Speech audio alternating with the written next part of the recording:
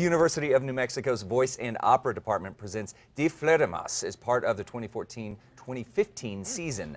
The Viennese masterpiece has been a staple in the opera world since its premiere in 1874. The production features dialogue and vocals in English translated from the original German.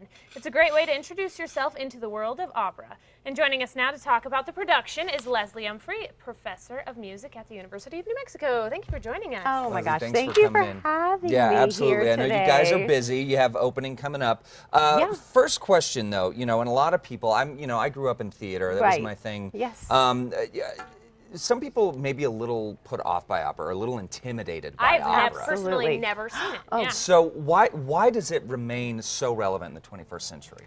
Well, I just think that, it speaks to the human condition, and it tells maybe a specific story. It has a love story, perhaps, or it takes a microcosm of a historical moment. And in this case, Fledermaus is about a specific time period in Vienna when it was a very cosmopolitan city. It still is, of course. But you'll find that there were people during that time from all walks of life, from everywhere. So, and it's represented in this piece. Yeah. And I think the other part of it is the incredible talent that people have when they're up there. So how many students are currently part of it? So in the vocal area at the University of New Mexico, many people are surprised to find out that we have between 65 and 75 young people pursuing classical singing. Wow. And in this production, it's double cast, but you'll also see we have about 25 kids on stage. Oh, wow. Okay. Yeah. And in the program as a whole, the Voice and Opera Theater program, how large is that program? Because it is a subset of the Department of Music, is that right? Absolutely. Our whole program, in terms of how many musicians we have between 400 and 500 students in the Department of Music. Yeah, it's quite large. Wow, yeah. Now, how many operas do you all produce annually?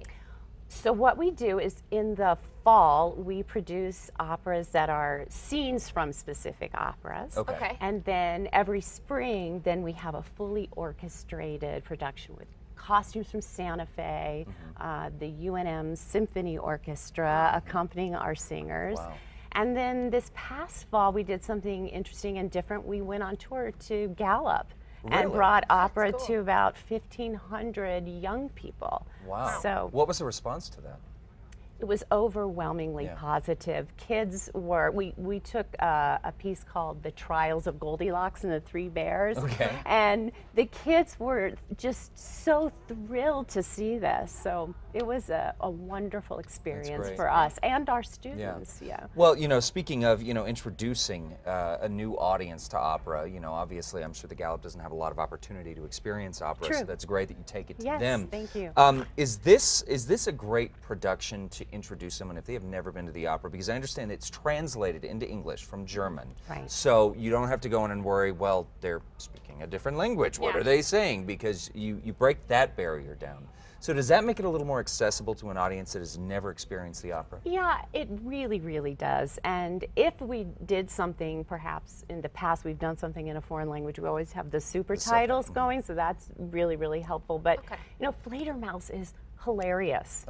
And so I would say this piece is more akin to musical theater, frankly. Yeah, because there's so much more dialogue and it's really an operetta.